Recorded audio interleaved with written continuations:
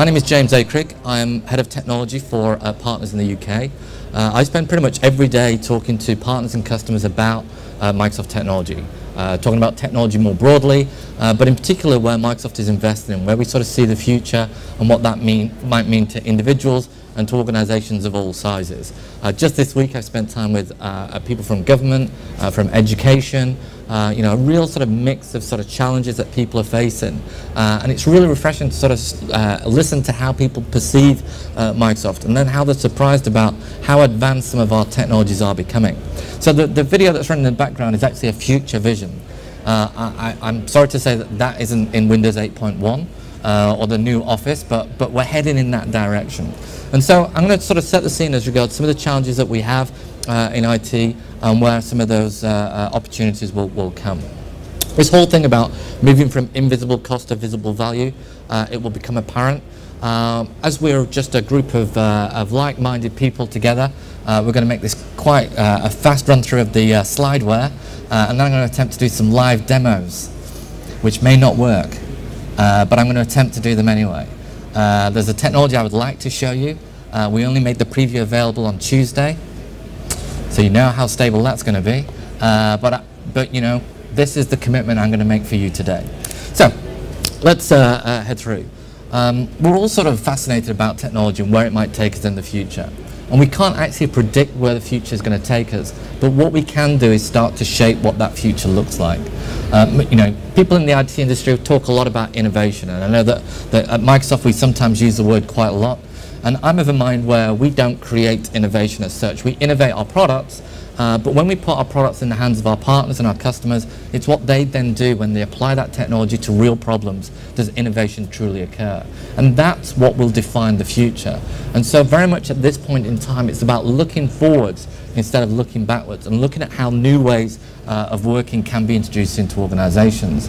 One of my colleagues, he does a fantastic presentation about business reimagined, a gentleman called Dave Copland. And he's challenging business leaders to think differently about how their business may run. He sort of challenges the sort of thinking around, do you want to become the record store or the iTunes? Do you want to be in the digital world or the analog world? Where do you sort of see your business progressing? And really challenging new ways of working, because the startup businesses, they're not having to reimagine their business, they just imagine what their business would be like and go there. And so for each one of us, we have the opportunity to define what the future will look like. As an industry, there are 4 megatrends that are dominating what's happening with technology. I'm not a marketing person. I am a geek. I'm not ashamed by this. It pays quite well. I sort of look at the technologies and what that could mean for us. But these are the 4 megatrends that are shaping our existence. Mobility is by far one of the fastest moving technology areas. It brings great benefits when it comes to productivity, but also brings us some challenges when we think about how we actually manage those devices, how we secure those devices, how we create a secure environment for people to work end to end. Social is becoming more and more of an important part of the way businesses connect and communicate. The cloud has been both a disruptive technology but also an enabling technology. Businesses are able to do things that they never thought were possible now by tapping into cloud computing capabilities. And these technologies combined are some of the things that will help you unlock the invisible cost of IT and start to deliver more value. The final call for the Microsoft keynote seminar taking place on the first floor. Genius. On the back page of your show guide, you may be interested to know, hand in your business card at the end of the seminar to be in with a chance of winning a Microsoft Surface Pro tablet PC. That's the Microsoft seminar on the first floor taking place now. Hand your business card in and be in with a chance of winning a prize. Thank you. Great. Well, that's good that we got that on the recording, that we actually have to bribe people to come to this session with a Pro tablet nonetheless. Well done, Mr. Announcer. So as I was saying, these technologies combined are transforming the way we actually deliver services to our business users. And then finally, this ability to connect more and more devices. You'll hear this term, the Internet of Things. All of these are acquiring or consuming data and transforming data, and that will lead to challenges around big data as well. When you look at how analysts see this, they see this as the third platform.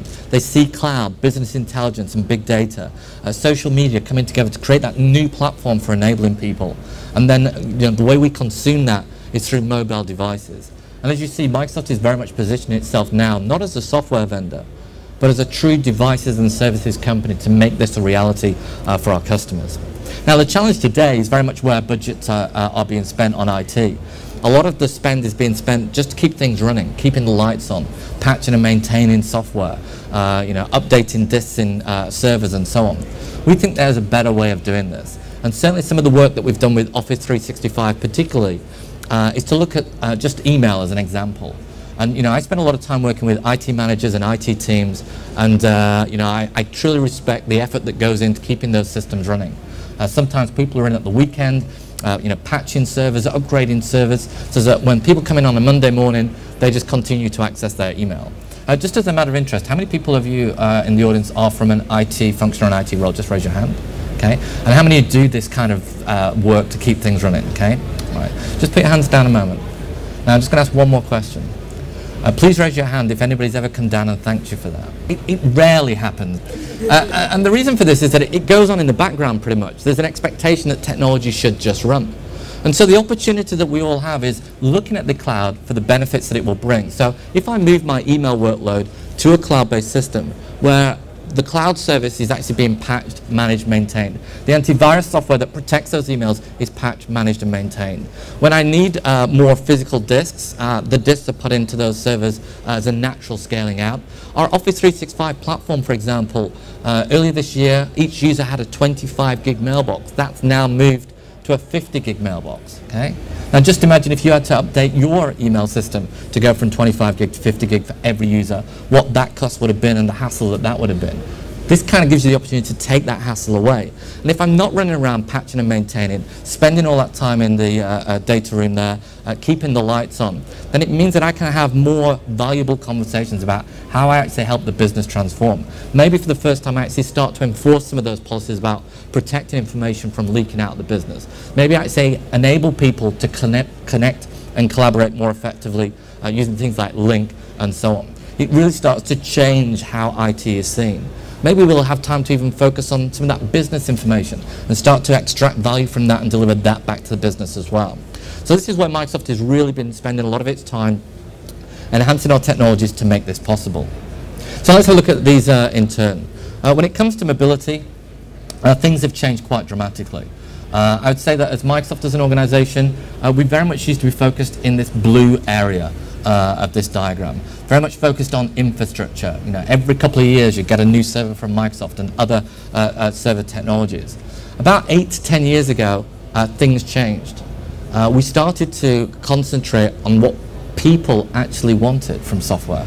I know this seems like, well, weren't you doing that all along? Well, no, we didn't have social engineers. We didn't have people that were called UX specialists or user experience specialists. But now we have many of these. We have designers that work at Microsoft to really start to understand how you get the best out of people. When you actually connect people and technology, how do I enable them to get the most done? And so this is our sort of focus. We look at people. We know you have objectives that use devices, that consume solutions made up of services that will run on some form of infrastructure. And today that trend for infrastructure is very much a hybrid approach, where some workloads will run in a cloud environment and some will continue to run on premises. And we sort of see that as being the sort of direction that technology is going. As an industry, we've been fascinated by the consumer. You go out to a retailer and you buy a consumer-based PC, and this was fine back in the day. And then we'd also talk about the business user, and they'd have a PC in the office. But there's been a realization in the last couple of years, and this is mind-blowing. Get this, ladies and gentlemen. The consumer and the business person are in fact the same person. Okay? And the reality of where we are today is that you will use the most appropriate device to get your job done. Whether that be a smartphone, a tablet, a PC, or a laptop. Okay? And you will switch between a personal task and a business task. And you want that to be secure and an immersive experience. And this is what we've been working on as we move from the old world of Windows to a much more modern approach to how we deliver apps, how we deliver software, how we deliver a secure operating system for our customers. And at the same time, connecting seamlessly to those services that powers our personal lives and our business lives. And the way we sort of do this is very much taking the lead from consumer. It would be fair to say today that in a lot of cases, the experience that people have at home may be somewhat better than the experience that they get when they come into the office. And this is why you're seeing people bring in their own mobile devices in there. And so we spent a lot of time about how we create a rich set of consumer services. And irrelevant of whether I'm using a smartphone, tablet, PC, or in this case, even the Xbox, we continue to drive a consistent service across those devices. Because devices without services are just pieces of hardware. And so we really start to bring those devices to light like no other player in the IT industry. So this has been our approach that we've made in the consumer space. But we wanted to also bring that across into the business world, so it's easy to move from role to role. As we look at the sort of business world, unfortunately the Xbox doesn't quite make it into the office, but you see some great all-in-one systems coming through. And again, we replicate that approach, a consistent user experience across the devices. So as I move throughout my busy day and use the appropriate device, I get a fantastic experience. And the devices, I mean, you know, you may think that I'm biased in the fact that clearly I'm advocating a Windows phone. But as I mentioned before, I use all kinds of technology, okay? And we could argue technically I'm paid to say that this is the best phone, but you try a Windows phone compared to other devices. When it comes to getting things done, connecting to Exchange, Office 365, SharePoint, using the Office applications on there, being able to look at a glance and see exactly what's going on in your busy day, this is a great experience. And we continue that across the tablet devices. This is my Surface. This is my Surface RT, not the Pro. I'm not going to be as grateful as you guys will be when one of you, lucky people, will win that incredible prize. I love this device, okay? Why do I love this device? Because it runs Windows. It runs Windows RT. It's got my Office applications on there. The battery lasts a couple of days when I'm out on the road. My only criticism of this device is that I forget to charge it up because it just keeps working. And when I get the occasion to be able to work in Manchester, I just flip the stand, drop that down. As I drop the cover, I get the full keyboard. I can do some real work on this. I'm not making a compromise as regards having a tablet-based device to be able to get things done. And also when I want to copy that data from this device, or I've got some other data, the fact that I can use this USB port here and plug in a full a USB stick or external drive kind of makes sense, right? It's kind of what I want to do. And the realization about how good we got with Windows 8 came when I got another device. So for those of you at the back, this is what a modern laptop looks like, powered by Windows. It's not a black MacBook Air, just in case you were thinking. And the thing about this is when I went to, I travel around and I go to a particular training cafe in Manchester to do some work. There are all the entrepreneurs and startups. Predominantly they're using alternative hardware and they're intrigued by the Surface, and they come up and say, oh, what's that? And I explain it in simple terms how great it is. And then when I arrived with a new machine, I just opened the machine up in the cafe, started working, and didn't really give it a second thought, but I was connecting back to Microsoft. I was connecting through to Office 365, and I continued to work. And 2 hours later, I kind of realized that I hadn't put the security code in for the Wi-Fi access, but I didn't need to. It had synchronized that across my devices, and it just works. Now, this concept of Windows, and it just works, is new, I would say. It works the way you expect technology to work. And you know, another thing about this as well is that, if you think about it, we launched Windows 8 around October last year. And if I was being honest, I would say that the feedback was mixed. I think that would be fair. And we listened to that feedback. And the fact that within less than 12 months, we're delivering Windows 8.1, and we've made significant technology changes to that platform, shows our commitment to driving this vision for you as our customers. But when it comes to social, this is increasingly becoming an important topic. And this is not updating your Facebook status and you know, telling all your mates on Foursquare where you are, or I'm kind of getting out my depths now, but you get the idea. This is about how we learn from how people use social media and how we can bring that into a business environment. You know, as I say, I speak to all different audiences, and I look at some audiences and I say they've never had the joy or the pleasure of a modem. They've only ever known a connected world. And you know, they look at email in the same way that we would look at typewriters when it came to word processing, okay? If they can't say it in 240 characters or less, it kind of doesn't get said. And we need to embrace these more modern ways of communicating and connecting people together. You know, there's a TV show called Undercover Boss, and in fact, if more organizations embrace what we call enterprise social, that TV program would never need to be made again. The reason why bosses go undercover is to get a little bit closer to find out what's going on in the business. When you embrace something like social enterprise, you speed up that communication. You kind of collapse some of those rigid structures to enable communication to be a little bit more easily accessible. And we've been doing a lot of work to bring technology called Yammer into Office 365, so it just becomes part of that platform. We've already integrated it into our CRM system. It already becomes a natural way of communicating. So we're blending the old way of working with email and so on with the newer social enterprise ways of working to improve and streamline processes within businesses. So we've done quite a bit on social, and it's not just in a textual format of communication, but also with voice. You know, we've had Link for quite some time. It's grown rapidly in the last couple of years as both a cost reduction technology, but also an enabler as well. You know, I was speaking to a gentleman the other day, and he was saying as part of his role, he has to do face-to-face interviews with certain people. And I'm being a little bit vague because it's a sensitive subject area. And being in the sort of coasts of Scotland, that's the jaggedy bit. Then to get from one place to another, it can take several hours just to get to the ferry to go across to the island where that person is. So the cost and time that's consumed is quite immeasurable. By using Link, they can actually have a face-to-face interview, a face-to-face conversation, and that is a valid form of you know, engaging with that particular person. So really changing the way that people work. Most recently, we acquired Skype, and this year we started to federate those technologies together. So now you can get presence and instant messaging, and also now we've brought voice and soon video, and we're looking at other points of integration as well. So you can run Link within your business, and as you connect out to your customers and clients, maybe they're running Skype on whatever device they happen to have, we're bringing that communication together. Again, really transforming the way that people communicate. At Cloud, it's just going at great speed. You know Microsoft as being a software vendor. People that don't get out much in sunshine, writing code, that is not the Microsoft today.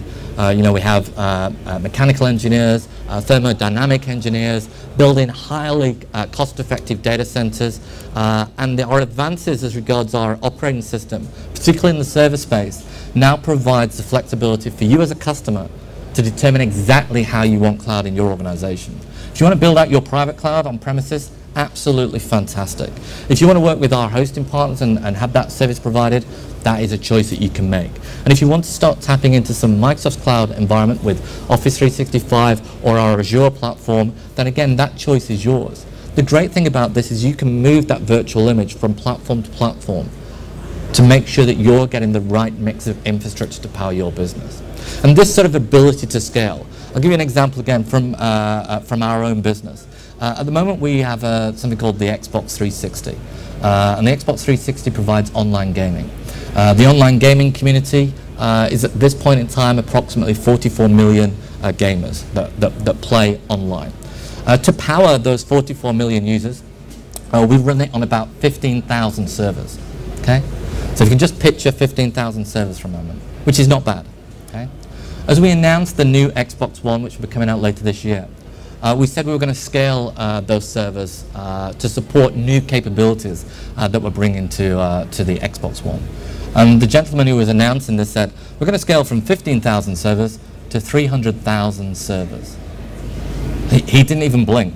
I'd be having a heart attack, right? But he just didn't even blink. But this is the dynamic flexibility that cloud brings. And again, we're able to embrace that as a business, and that technology is available to our customers so that they can embrace those new business opportunities as well. Now we'll go into data, because data is pretty much you know, something that each and every one of us will come into contact in our day-to-day lives. And for those of you that've been around a little while, you may remember some of these classics from the past. For those of you that weren't around, let me give you a little bit of an update. In the green, we have VisiCalc. classic. Lotus 123, where are you now?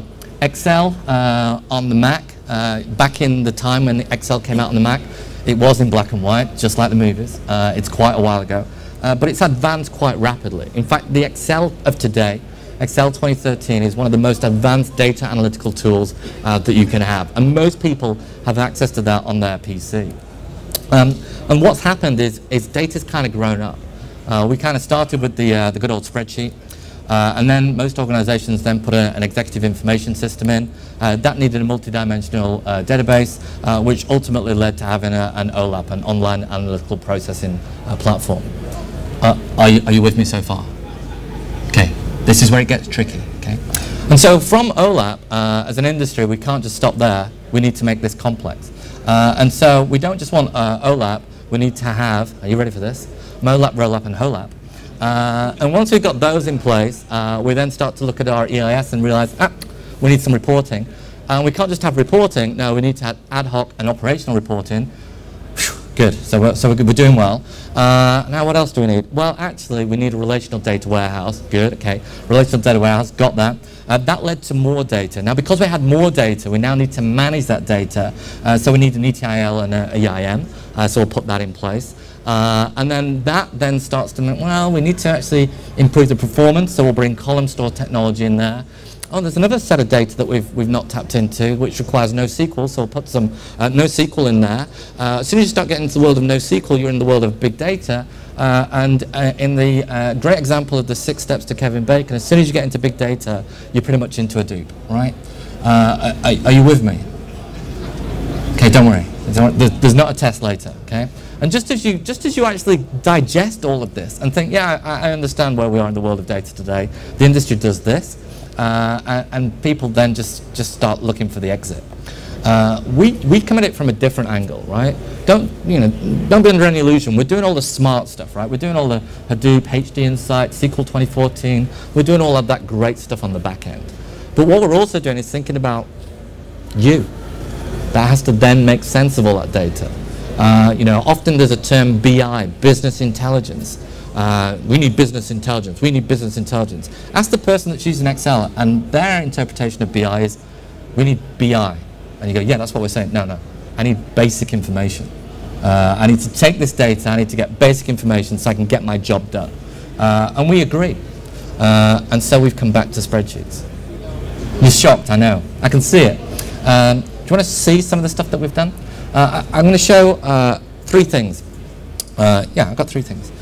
One is something that you can do today. Another thing is something that will be out hopefully a little bit later this year. And the third thing is something that we only released on Tuesday as a preview, as a very early preview, and not even a beta. So that's why I'm looking a little bit nervous right now. Would that be okay? Would that be all right? Okay. This is my Excel spreadsheet. I apologize if you've seen this before, but it's worth seeing again. And for those of you that haven't seen this, you're going to love it. Okay. This is the common problem of data. You have some data in a particular format, but you then have to shape that data so that you can then create charts, graphs, whatever it is, to then explain to somebody else what's actually going on there. Now, I travel quite a lot by train. The journey from Manchester to London is about 2 hours, 7 minutes on a good day. And I recall a gentleman sitting next to me for that entire journey, 2 hours solid, cutting and pasting data out different cells, trying to tidy a spreadsheet up. Okay? Now, unfortunately that person worked for a competitor, otherwise I would have shown this technology. I showed him anyway. We've got a better way of doing it. And this is because we've started to use some of our research and development. Last year we spent around $10.4 billion on research and development. And I'm always curious where that money gets spent, because if it's not going to me as a bonus, I want to see it come into our products, right? And so machine learning, we've sort of put that into Excel, where it can actually look at that data and it can infer what I'm trying to do. So for example, as I want to break this down by country, I'll start to type Germany in here, and then as I start to type United Kingdom, it has already looked at the data, understood the pattern, and then just fills that in for me. Please don't applaud just yet, okay? I know it's quite good, but I just want to show you that this isn't a joke, this is real. So let me do this again. So I'm going to do this by city. And again, as I start to enter that data, it will attempt to look at the pattern, but it's not quite got it right. So the Champs-Élysées, that should actually be Paris. So I'm just going to give it a little data hint here, and then it's done. Okay? This will save hours of people's time being able to formulate their data so that they can use it. And that's available today. Just as a matter of interest, does anybody not want this technology? Good, we can finish early. So I like that, that's good. And so this is just the start, right? This is how I shape my data. There's other things that we've done that will tap into the world of open data and bring that in so you can correlate your information with the world of data as well. And then it comes to the point of where I need to visualize that data. And so when it comes to visualizing that data, this is how we normally do it. We just, there you go, there's the data, visualize away. This is actually geospatial data. For those of you that are big data buffs, you'll notice that these are longitude and latitude coordinates. But it's hard to really draw a view of what that data is trying to tell me. So we've been working on a technology that was codenamed GeoFlow. It's going to be launched as something called Power Map as an add-in for Excel. So I'm just going to switch that technology on and hope that it will work. It'll just take me a second.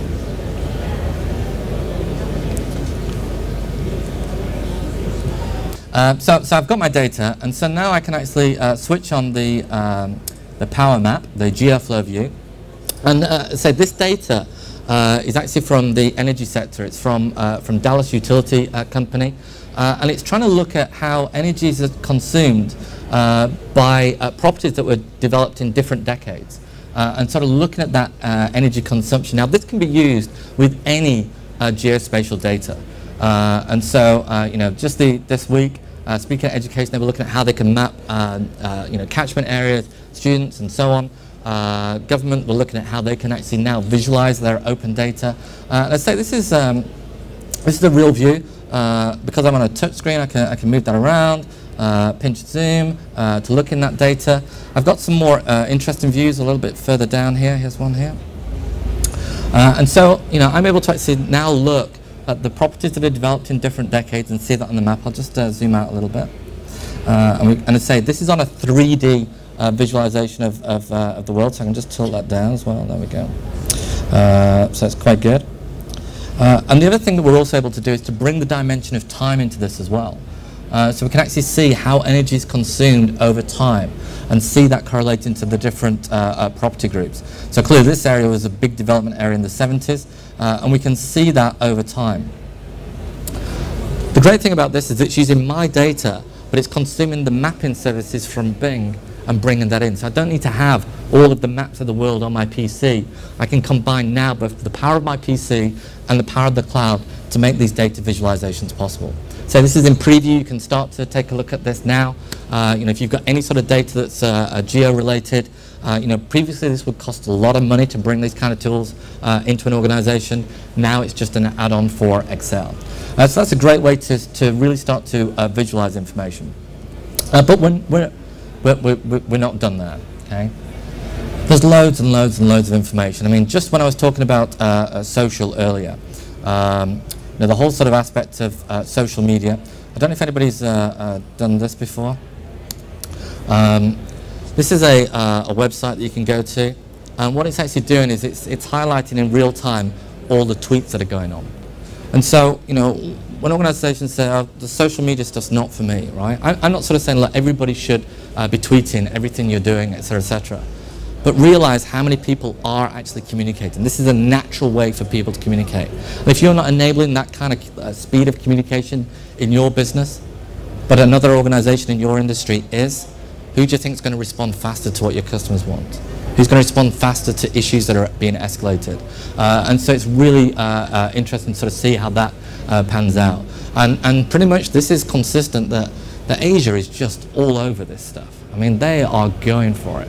And you can actually see what's being tweeted, the hashtags, who's doing it. Okay, I've hypnotized you enough. So this is the sort of volume of data that you've got. Now, once you start to get quite a lot of data together, bringing that into a spreadsheet and having to learn sum, average, learning all the ribbon bar to do charting and so on, it becomes quite challenging, right? What if there was a better way? Okay, you ready for this? See, I grew up in an era where Star Trek was quite popular, and on Star Trek, I don't know if you ever saw it, they'd go, computer, and they'd ask a question, and it would think for a moment, and then it'd give the answer, right? But they'd just talk in English, right, or American, and it would give the answer. And we've been sort of working towards that, think, well, could we do that with technology today? With the work we're doing around linguistics, with the work we're doing around machine learning, could we actually do that? So this is a preview of the technology that we're working on at the moment. And so here I've actually got an Excel spreadsheet that's got all the Olympic medal data from the start of the Olympics through to 2012. And now, instead of doing formulas and cells and stuff, I can just ask questions and get answers. Do you want to see it? Okay. So this is showing me the medal count. And then if I can say in 2012, so first of all it's showing me the medal count for all of the Olympic Games. There was 1,753 medals in 2012. Okay, that's interesting. And then what I want to do is, well, how did the different countries do? So I can say by country. And again, it understands what I want to do and also picks the most appropriate visualization for me. But actually, I want to see it by pie chart. It's a little bit more impactful. So as pie chart, and again, it will understand what I'm asking, and it will visualize that for me, so I can see exactly how we did well, but not amazing. But this is just an early sort of preview of how being able to actually just type in a question, it maps to your data and brings the answers in the most appropriate way. What do you think of that? Okay. Now, I say, being of a Star Trek generation kind of guy, it's like, well, if you can understand what I'm typing, surely at some point in the future, you'll be able to understand what I'm saying. And how much faster am I going to be able to start just asking questions of my business? And by asking questions about my business, I mean asking questions about the data that I've now shaped, that I can now visualize, and that I can now just ask questions of. This is what Microsoft is investing. This is what we are making possible. Technology will not be the limiter. It will purely be down to how we actually do things. And the cloud is making this possible, okay? We're tapping into all of this cloud computing capability to make that possible. For those of you who've not been aware of how advanced our cloud technologies have got, this is a very simple example. If I needed to test a piece of software from an ISV, I need to stand up a server, I need to install the operating system, I need to install the database, I then need to get that app and put it on. For most organizations, just trying to get the sign-off to acquire a server is quite tricky, and let alone the time it takes to build these things up. What if I could just tap into the cloud for when I want to do development, testing, when I want to try things out, and just spin up machines, use them for the tasks that I need to do, and then when I've finished, shut them down, and I only pay for the time that that machine is up and running. Okay, so here I can just say I need a new. Go to the portal here. I need a new, and in this particular instance, I'm going to say virtual machine. I'll go to the gallery. Just this week, our announcement as regards the fact that Microsoft has a relationship now with Oracle, which was once seen as a big competitor. They now support their database and their middleware on our cloud platform. So if I need to quickly set up a server, I can just do that. If I want to set up an entire SharePoint server 2013 and try that out before I bring that into my organization, I can just tap in and do that. SQL Server, as you'd expect. But then it starts to get a little bit interesting. Now we've got like Java platforms, we've got Oracle WebLogic, we've got Oracle database systems, we've got Linux workloads in there. You know, whatever your computing needs are going forward, Microsoft is addressing those needs through our cloud computing capabilities. So again, really making the art of the possible a reality for every one of our customers. So let's wrap up because we don't have much time left. I'm just going to cover a couple of things though before I close off with the presentation. For those of you who may have noticed, I'm running Windows 8.1. When we launched Windows 8, we had feedback that I would say was mixed. We listened to that feedback, and some of the concerns that we heard were the modern user experience that we brought with Windows 8, in essence the start screen with the live tiles. This was maybe a step too far for people that were moving from XP to Windows 8. There are only 193 days as of today before XP will exit extended support. What that means is that we will no longer release security patches for that operating system. Okay? So, we've done a lot of work to make sure that a great alternative to XP would be go to Windows 8.1. Because now what I can do with Windows 8.1 is I can make it so that when a user logs in, they don't come to the start screen, they just come to this desktop environment. Okay? Another thing that we've done as well is that we've, and this is a killer, we've put a start button there. Okay? I just want to be really clear, it is a start button, not a start menu. Okay? And this is to bring that familiarity back to your users. And so when I actually tap on the start button, it will then go to this view. Okay? And this view would then just list all of your desktop applications, and all these modern Windows 8 apps will be pushed to the far side. Okay? So your user will log in, they will have their desktop, they'll have all their shortcuts all over the desktop as they did on XP. They'll be able to just continue working, running their software. If they do hit the start button, they'll come to a list of their desktop software, and they'll be able to access it there. But what that means is you can then bring a consistent operating system for your existing desktop users, and as mobile devices and tablets start to come in the workplace, they're all running Windows 8.1. One set of skills, one set of support tasks, one set of support tools. It just reduces cost and makes your life and everybody that's using the operating systems a lot easier. And when you think that 7-inch and 8-inch tablets are already starting to come out, today I had a quick walk around. I could see that many of our hardware partners are bringing great hardware out. The Surface has really captured people's imagination about how they can have the full power of a PC in a tablet device. Now, this is truly defining where the future will take us when it comes to computing. There's a whole stack of other great things that we've done with Windows 8.1. You can still get access to preview. There's only 21 days to wait before you'll be able to just go and buy a copy. I'm not a salesperson, but that's the reality where we are.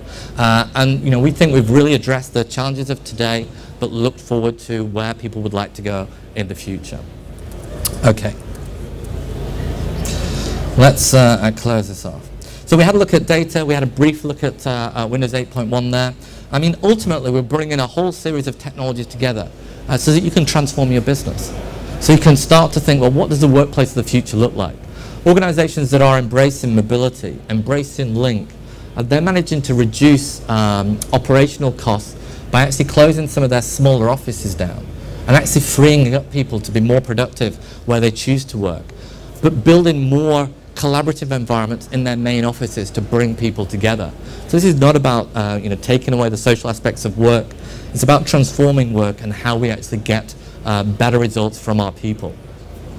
I guess if I was to leave you with 3 things to consider, one would be, what are you doing today to empower people that use technology? Are we giving them the best experience? Are we giving them the most secure experience? And certainly the work we've done with Windows 8.1, the new Office 365 technologies, how they all come together, that's really sort of making that possible. When it comes to maximizing IT and being more flexible, Office 365, moving some of those workloads to the cloud, that's really going to help. When I showed you the asking questions about the Olympic medals, that is something called Power BI. It's something that we have as a preview at the moment, and that will be an additional platform that will work with Office 365.